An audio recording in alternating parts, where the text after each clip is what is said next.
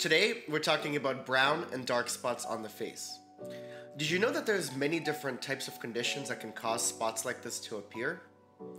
And what's interesting is that all of these conditions require sometimes completely different treatments. So today we'll talk about the 5 most common causes of brown and dark spots that I see in my clinic.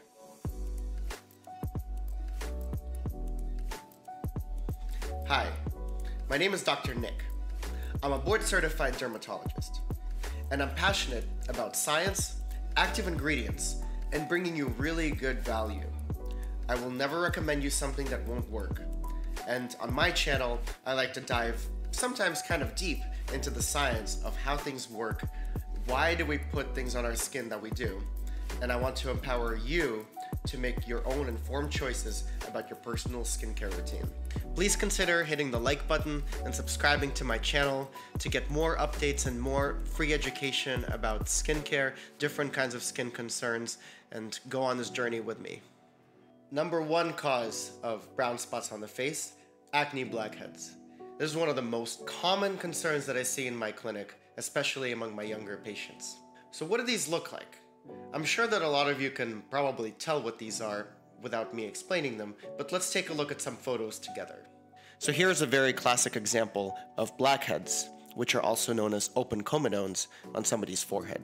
You can see that these are also intermixed with inflamed spots that look red. Commonly, these are called pimples. In dermatology, we call these pustules. While blackheads are common on the forehead, you can also see them other locations on the face, such as the cheeks or around the nose. Now let's take a look together at what these are.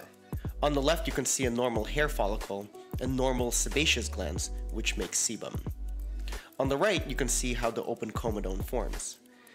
The hair follicle gets plugged with different types of junk, bacteria and old sebum. And what happens is when this interacts with the air, it oxidizes and becomes black. The great news is that you can treat your acne blackheads at home using simple over-the-counter medications. The first active ingredient that I'll talk about is benzoyl peroxide. Benzoyl peroxide is a fantastic medication. It acts against the bacteria that are in that plugged hair follicle that cause blackheads to form. Benzoyl peroxide comes in different forms. So one of my favorites is a benzoyl peroxide wash. This product by CeraVe has 4% benzoyl peroxide. And the way I would use this is, you can apply it as a face wash once daily or twice daily to the entire face. And it's important to let it sit for a couple seconds, like 5 to 10 seconds on the face before washing it off, so that the medication has time to actually do its magic. Benzoyl peroxide also comes as a lotion. I find this to be extremely effective as spot treatment for inflammatory lesions, and this can also help with black spots. This Neutrogena product is one of my favorites. It has micronized benzoyl peroxide, which means that the particles are very small and they can more easily go inside the abnormal hair follicle. Now, another type of medication that's really helpful for treating blackheads and acne are retinoids. Retinoids are creams that should be used at night, and the way they work for acne is by making sure that the hair follicle develops normally and matures normally to prevent things like clogged pores and clogged hair follicles from happening. Adapalene gel, or Differin, is a type of retinoid medication that is well suited to treat acne. It is available over the counter and can be used as a nightly treatment to prevent blackheads. The second common cause of brown spots, sunspots. People call these different names: sunspots, age spots, lentigos, freckles. They all mean the same thing and they describe the same thing. These are flat depositions of pigment in the very top layers of the skin, and usually these are caused by chronic and repeated sun exposure. These types of spots are easy to recognize and diagnose. They should be completely flat, and they're usually distributed in sun-exposed areas of the face like the back of the nose and the cheeks. I recommend a simple 3-step routine to treat sunspots. Number 1 is to use a vitamin C serum in the morning. Number 2, to apply broad-spectrum SPF 30+ sunscreen, also in the morning. And lastly, number 3, a retinol or retinoid at night. Vitamin C is a strong antioxidant, and it acts as a brightening agent for the skin. Vitamin C can help improve the appearance of sunspots. I personally use this product in the morning, applied to my forehead, nose, and cheeks. Sun protection is very important to prevent sunspots from darkening. I like this tinted sunscreen from Lentigo. The tint provides additional protection from visible light. I apply this product after the vitamin C serum. Retinols are a very important component of sunspot treatment. Retinols increase the skin's natural renewal and boost collagen production. They act to lighten the appearance of sunspots. I recommend applying retinols at night, since these creams make the face sensitive to sunlight. To treat sunspots, I really recommend sticking to a routine with good over-the-counter products like we discussed, and really be patient with it. It can take a couple of months for the pigment to improve. Now, if you've tried all of this and you still want to achieve better results, you can always consult with a board-certified dermatologist to discuss alternative treatment options. There are some cosmetic procedures that are very effective for this type of pigmentation. These include chemical peels, as well as lasers, both picosecond lasers to treat specific sunspots, as well as fractional, non-ablative lasers to treat the entire face. It's always a good idea to consult with a trained professional to really determine a personalized and safe treatment option for you. The third common cause of brown spots we will discuss is melasma. Melasma looks somewhat similar to sunspots, but there are a few key differences. Let's take a look at some photos first. You can see that the melasma is more patchy. So compared to freckles or sunspots, which are individual separate lesions, melasma involves larger areas of dyspigmentation. Melasma is driven by sun exposure, but also hormones, especially estrogen, which is why melasma is a much more common concern among female patients. Here are the 3 steps to treat melasma. Number 1, good sun protection. We already discussed using an SPF 30+ sunscreen for sunspots, and the idea here is the same.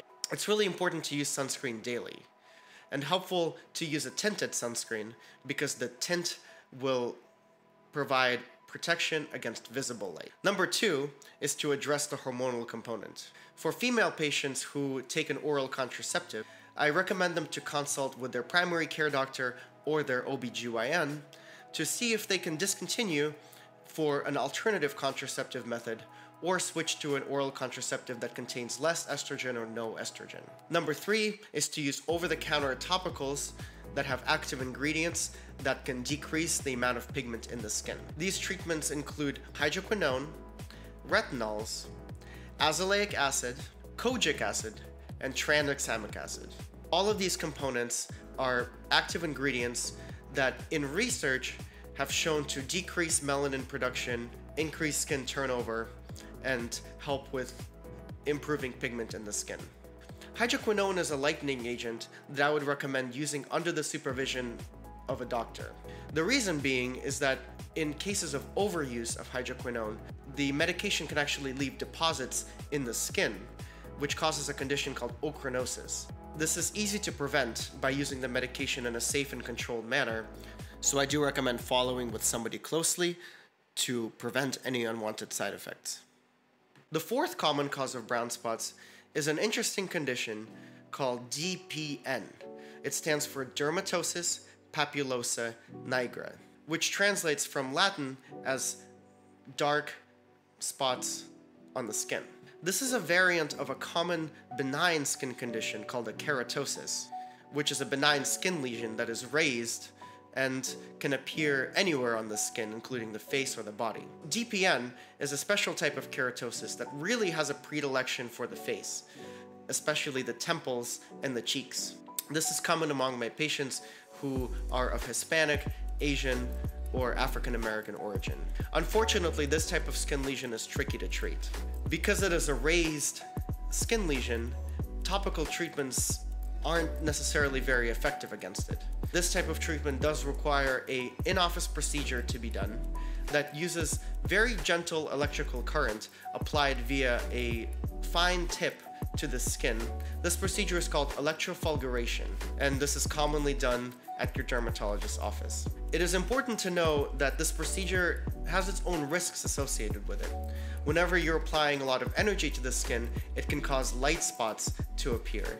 So I would really recommend doing this in somebody who has experience performing this procedure in a variety of different skin tones. Aftercare is also very important. After this type of procedure, it's important to make sure your skin is protected from the sun to avoid darkening of the spots that were just treated, and using a moisturizing ointment like Vaseline or petrolatum ointment to make sure that the healing process goes as smoothly as possible. Now finally, fifth most common cause of dark spots. This cause I put last, but definitely not least, and this is perhaps one of the most common concerns that I see in the clinic. This is called Post-Inflammatory Hyperpigmentation, or PIH. PIH really forms after your skin has been inflamed, and as your skin heals, the body releases pigment in the areas that were previously inflamed. This happens all over the body. Let's say you have a cut and you were cooking, you cut yourself with a knife. If you ever noticed this, sometimes this cut heals with a dark spot. So that's an example of PIH, or post-inflammatory hyperpigmentation. You can get these dark spots on the face. Let's say you had acne that healed up and it leaves a dark spot. The good news about this condition, this is almost always self-resolving. What it takes is a good amount of time and good sun protection to make sure that the dark spots don't darken any further. But the key to addressing PIH, or post-inflammatory hyperpigmentation, is to address the issue that made it happen in the first place. So for example, if you have acne or rosacea, inflammatory skin conditions that are not well controlled and they're leaving dark spots as the pimples heal, then the root cause of the dark spots should be addressed, which is the acne, for example. Thank you for sticking with me. This concludes our video of the 5 most common causes of brown spots that I see in the clinic, and I hope that now you feel much more better equipped to diagnose these kind of conditions and treat them at home.